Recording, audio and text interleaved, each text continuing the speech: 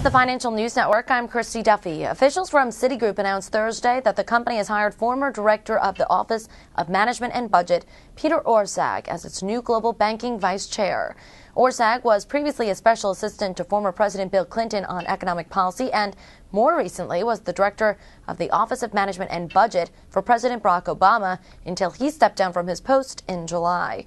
Shares of Citigroup are trading over 0.5% higher at $4.67 Thursday. For further updates, stay tuned. You're watching the Financial News Network. I'm Christy Duffy.